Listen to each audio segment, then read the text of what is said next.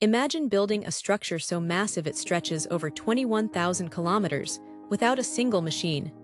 How did they do it? Over 2,000 years ago, before cranes or concrete, ancient China set out on an incredible mission: to build a wall that would protect an empire for centuries. Not just any wall, but the Great Wall, stretching across mountains, deserts, valleys, and rivers, over 21,000 kilometers long. Without modern technology, how could they possibly pull this off? It all came down to people: soldiers, peasants, prisoners, and artisans, all united in one of the largest building projects in human history. In the western deserts, they didn't have bricks or stone, so they used rammed earth. Dirt and clay were layered and smashed down by hand until it was as hard as rock. Closer to cities in the east, bricks were fired in kilns, then carried on backs and passed hand to hand for miles.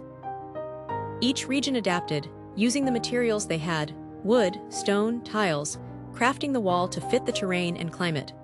Coordination was brutal but clever. Signal towers on mountaintops sent smoke and fire across vast distances, warning of invaders and keeping teams in sync. Thousands of workers lost their lives building this colossal barrier. Some even say their bones lie buried beneath it. The wall wasn't built all at once, but grew over centuries, dynasty by dynasty, each emperor extending it further. Though it didn't always stop armies, it became much more: a testament to China's strength, vision, and engineering brilliance.